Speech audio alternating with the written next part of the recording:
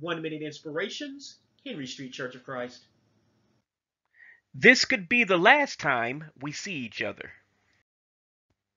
Come now, you who say today or tomorrow we will go to such and such a city, spend a year there, buy and sell, and make a profit, whereas you do not know what will happen tomorrow. For what is your life? It is even a vapor that appears for a little time and then vanishes away. Instead, you ought to say, if the Lord wills, we shall live and do this or that.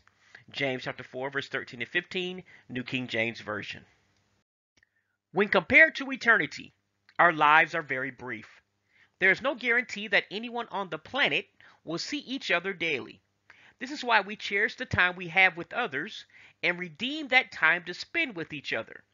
So if you are putting off that phone call to a loved one you have not spoken to in a while, don't procrastinate in doing so.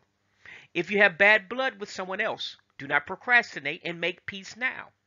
If you have strayed away from the church and keep telling yourself that you will come back before it's too late, don't procrastinate and do it now. If you're not a Christian and you know that you need to be saved, don't procrastinate and do it now before it's everlastingly too late. Redeem the time because it is short and you don't know if tomorrow will come or not.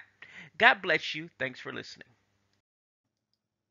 This is a ministry of the Henry Street Church of Christ, 309 Henry Street, Gadsden, Alabama, USA 35901. www.henrystreetchurchofchrist.com. Please subscribe to our channel. God bless you.